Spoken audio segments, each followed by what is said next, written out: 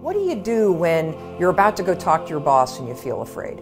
What do you do if you got to give a presentation and you are afraid of public speaking? Here's what you're going to do. You're going to use a strategy, the same one that I use, that has helped me beat every single fear and turned me into somebody that is terrific when it comes to a high-stress situation. This is how you do it.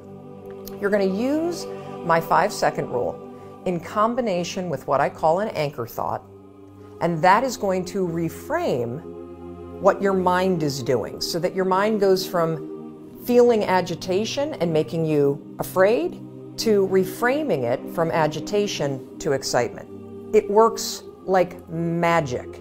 Now, I have used this technique for years, literally for years. And one of the ways that I want to introduce you to it is I want to take you backstage. I want to take you backstage to a speech that I delivered this year. And what you're going to see is you're going to see me behind, the major set. I'm about to walk out. You can kind of hear the crowd roaring. My introductory video is playing. My body is in a state of arousal. I am literally, my heart is racing, my arms are sweating. It's like you're going to see this. I'm going to tell you about it.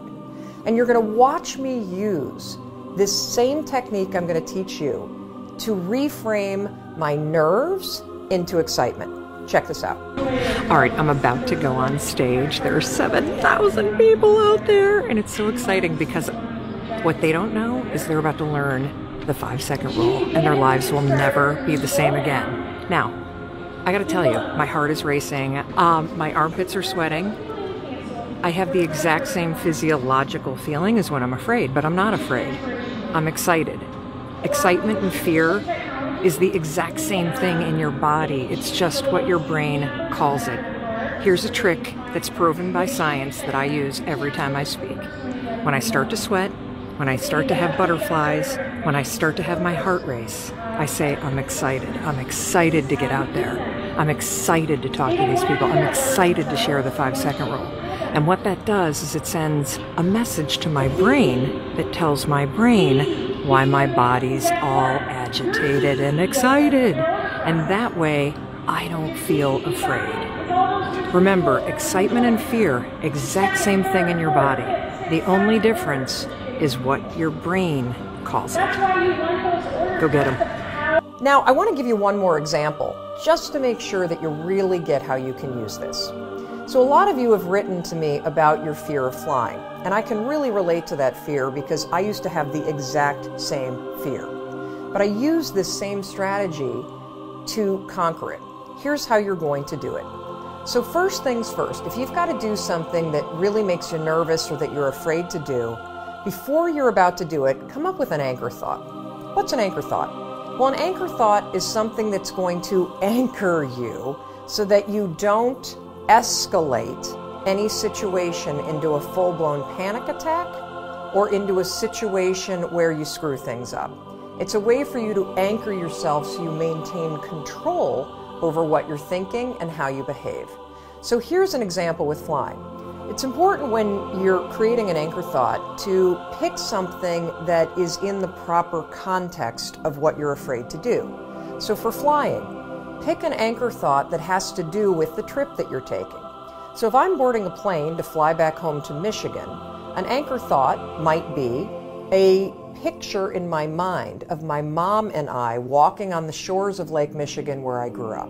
That's a thought that makes me happy, it makes me excited, and it's also related to the trip that I'm taking. If you have a conversation that you need to have with your boss, pick an anchor thought about how you feel after having that conversation. Maybe it's you picking up the phone and calling somebody that you love and saying, oh my gosh, it went so well. Or, you walking out of the meeting and feeling like, yeah, I survived that conversation. I feel pretty good about myself. So now that you have your anchor thought, you're ready to beat the fear. How you're going to do it is this. So let's go back to the example of the plane. I'm on the plane, I'm flying to Michigan. We hit turbulence. My body's going to start getting agitated, right? I'm starting to get nervous. My heart starts to race. One of two things can happen. I can't control how my body might feel, but I can always control what I'm thinking about, and I can always control how I act, and so can you. So when I'm on a plane and the turbulence hits, 5, 4, 3, 2, 1, that's step one. And it's essential. And the reason why using the 5-second rule, 5, 4, 3, 2, 1, is essential is because that is how you switch the gears in your mind, you awaken your prefrontal cortex, and you trigger your brain that you're now in control of your thoughts. You've interrupted the fear. You've settled your thoughts, and now your brain is ready for that anchor thought. So then what I do after I go 5, 4, 3, 2, 1 is I insert the anchor thought that I've already come up with before the flight. I start thinking about walking on the beach and being with my mom and my dad. And I start telling myself, I'm so excited to walk on the shores of Lake Michigan. I'm so excited to see my parents.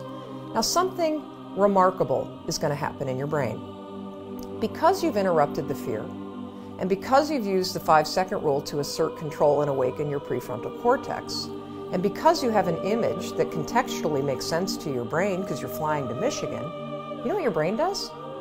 Your brain goes, huh, Mel's excited to go to Michigan because my body is in a state, remember the first fact? Fear and excitement, exact same thing. What's the difference between fear and excitement? What your brain is saying.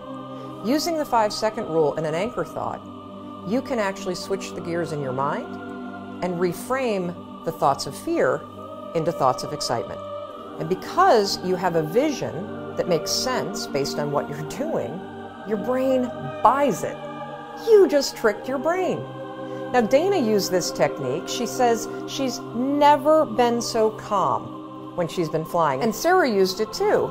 Now, Sarah wrote to us, she was petrified of flying, but utilizing the 5-second rule and 5, 4, 3, 2, 1 with an anchor thought. Check out this photo of her on a helicopter tour in Hawaii. Not only was the tour amazing, but here's what's really amazing. If fear stops you, this will change your life. And for those of you that are afraid of public speaking, check out this photo of Carol. She also had a fear of public speaking. And by using this technique that I've just explained to you, 5-second rule, anchor thought, reframe your thoughts from fear to excitement, something incredible happened. She was able to beat her fear and give a speech to her nursing colleagues. And that was something that was a life goal and also something she checked off her bucket list. Fear is real. You can't control the feelings that are going to rise up in your body when you're on a plane or when you're talking to your boss or when you see somebody that's attractive and you really want to go over and talk to that person. But you can always control what you think, and you can always make a decision about the actions you're going to take. So the next time you feel afraid, 5, 4, 3, 2, 1, go to that anchor thought, tell yourself you're excited, and that, my friend, is the power of how you beat fear in 5 seconds flat.